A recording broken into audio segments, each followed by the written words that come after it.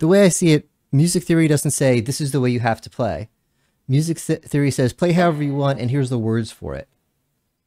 Um, like the Pixies. The Pixies play chords that are not in the key that they're supposed to be. Like they play all major chords, and sometimes they're in a key that some of the chords are supposed to be minor. So it's like, oh no, are the Pixies breaking the rules of music theory? They're going to go to music theory jail?